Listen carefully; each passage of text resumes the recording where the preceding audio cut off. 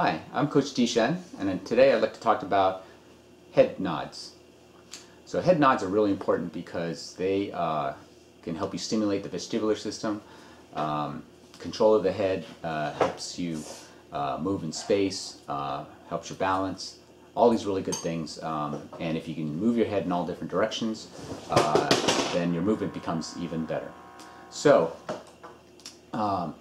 very simply, to do a head nod, you want to look in the direction that you move your head and then move the head itself. So first move the eyes in that direction. Let's say I'm going right. So I look right and then I start moving the head right. If I want to go back left, let me look left first and then move left. Okay? So if I want to go back right, look right, move the head right. Okay? So always look in the direction first before you move the head. So if I can go up and down, I look up, then I follow my eyes up with my head. I look down first, then I follow my eyes down as far as I can go.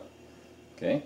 Look up, follow my eyes up as far as I can go, look down, follow my eyes down. Okay? You can also do diagonal ones, so you can go up diagonal and down diagonal. Okay, I can also go up diagonal that way, down that way. So always the eyes first, then the head moves. So again, look in the direction, say right, then move the head.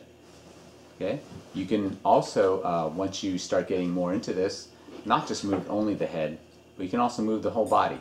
So if I want to go try to look behind me, I can look left, move the head, this is as far as my head will go, but then I can kind of go even further with a little twist of my body. And get more into that. Okay, look again right.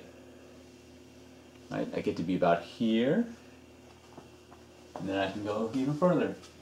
Okay, so lots of ways to play with head nods. Practice them, use them to warm up.